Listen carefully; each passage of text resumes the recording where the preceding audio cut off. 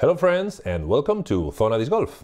Okay, we continue our journey to understand the flight of a disc from a scientific point of view with another physics concept that we need to understand, which is the center of mass or center of gravity. This is an imaginary point where we could put all the mass of the body. If we divide it on 175 pieces, this 175 gram disc, each of them would be attracted with a gram force to the center of the Earth. And if we sum all of them, we would get one long arrow, which is called a vector, measuring 175 grams force from the center of the disc.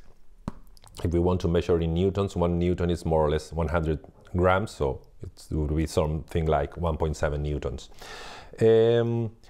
The position of the center of gravity is easy to see on the plan view because it's symmetrical, so it's in the center of the disc. When we see the side view, it's actually not in the disc, it's below the disc, because there's some material here, but the rim is heavier and it's below the plate. So the center of gravity would be actually a little bit below the disc, in this air below the disc. It's easy to see if you try to balance this on your finger.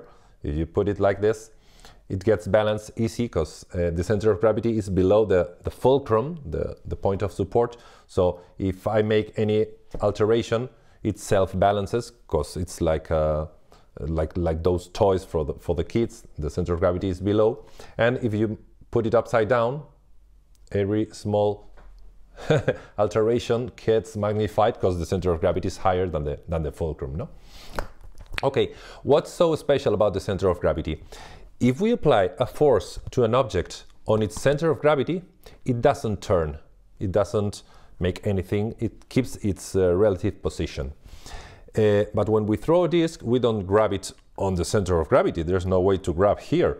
We grab it on the rim. So we introduce a momentum. We tend to make the disc spin. If the disc is free, it spins around its center of gravity. If it would be a bicycle wheel, it would spin around its axis, of course.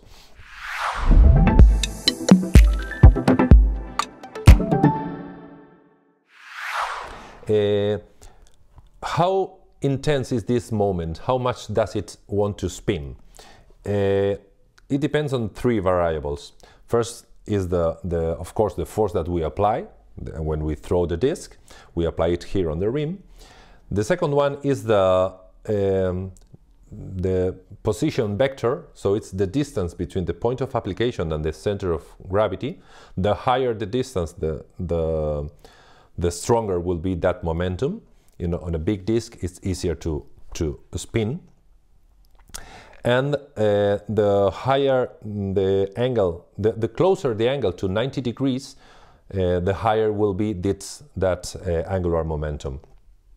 We can see if we try to close a door, it's easier to close the door if you push on, of course, far away from the hinges. Of course, you have more leverage. That is the position vector, the leverage. It's easier to close it if you push at 90-degree direction from the door. Of course, if you try to push looking at on the direction of the hinges, you are less effective. And of course, you close it easier if you push harder. So those are the 3 variables.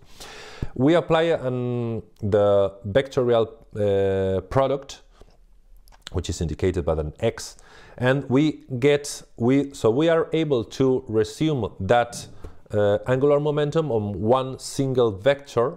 It's called a pseudo vector, which of course begins on the center of mass, which has the length of that vectorial product.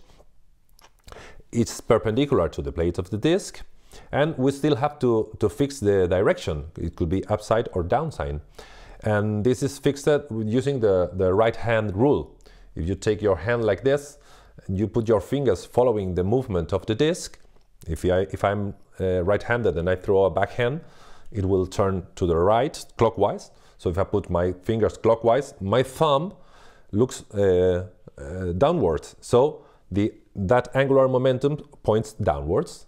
Okay, so this big arrow is resumes all the angular momentum of the disc. Why is this important? This is very important because of the gyroscopic effect that will resist the rest of the movements, and that is important to the flight of the disc.